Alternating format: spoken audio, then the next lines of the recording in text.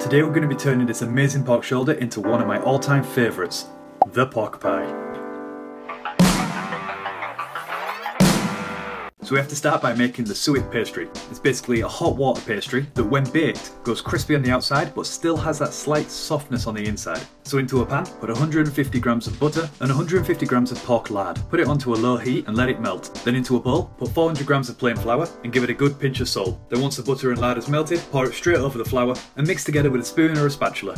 Keep mixing until all the flour has been incorporated by the liquid and so that it's cool enough to actually pour out onto the surface and use your hands. And we're just going to knead this together for a couple of minutes just to get it nice and smooth. You don't want to overwork the flour because we don't want to develop any gluten.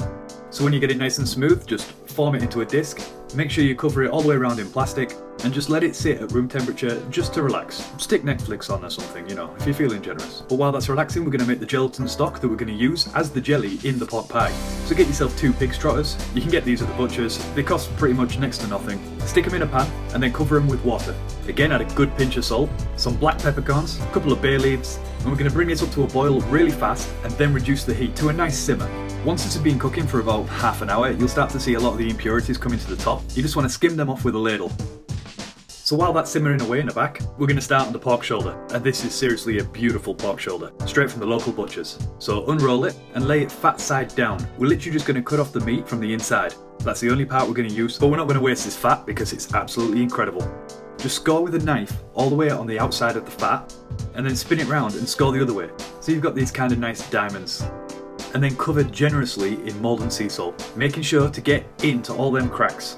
The salt really helps to dry it out and make it nice and crispy. We're going to turn this into the most amazing pork crackling. So once it's generously salted, stick it in a baking tray, give it a touch of cracked black pepper over the top, and stick it in the oven at 220 degrees for about 25 to 35 minutes.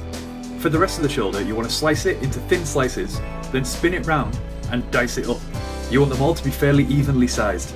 Don't worry about having a little bit of fat in the mixture, this will all add to the flavour, but if you find any sinewy bits, like stringy white bits, you want to be cutting them out really. They're not going to cook very well and you don't want to be chewing into that later. So just take your time to pick through the pork.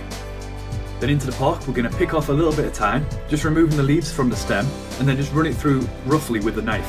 Then hit it with a good amount of cracked black pepper, generously seasoned with salt, and that's it, nothing more. You want the pork to stand for itself, so give it a good mix, and leave it to the side while we roll out the pastry.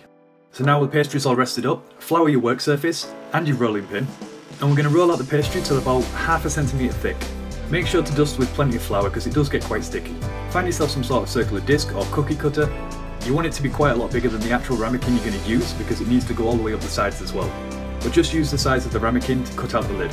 Then just very gently push the pastry into the ramekin, making sure it's flat up against the side so we get a nice evenly shaped pie.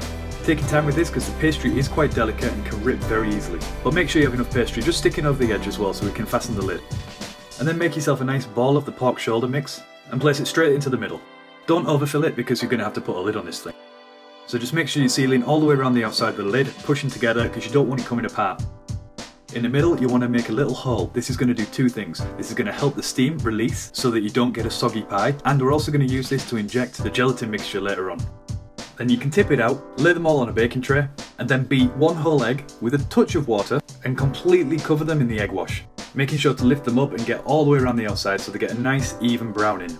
And then into the oven at 160 degrees for about 1 hour and 15 to 1 hour and 20 minutes, or until they're beautifully golden brown. But while they're in the oven, out comes our crispy crackling, and just look at that. Absolutely incredible. And now onto our gelatine stock. It's been simmering away for about 1.5 hours now, getting stronger and stronger with all them beautiful flavours. So strain it through a sieve, and then while it's hot, we're going to actually add 1 packet of powdered gelatin, just to make this mixture really stable when it cools. So just give that a good whisk in, make sure it's completely dissolved, and then just leave it to the side to cool down to room temperature. And now to remove our pies, and just look how unique they are. That's one of the best things about homemade pies, is that they all look different. They all have their own unique personality. But once they've cooled down a little bit, we're going to get ourselves a syringe, and we're literally just going to inject each pie with the beautiful gelatin mixture. Stick it straight in the hole in the top, and you'll be surprised how much the pie actually takes. I had to do it at least 4 times with each pie.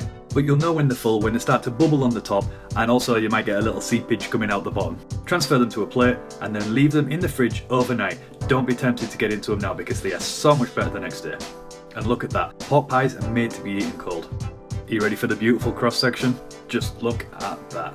You can see the beautiful jelly preserving the meat in the centre, the pastry that's crisp on the outside but soft on the inside. This might be weird to some people having a cold pie, but it's literally a British classic and it's one of my all-time favourite things, and this, no joke, was the best pork pie I have ever eaten. Seriously, it was amazing. I couldn't even contain myself. It was so good. They didn't last long, I'll tell you that. But please, if you like this video, support the channel by hitting the like button, subscribing, and remember to just keep cooking.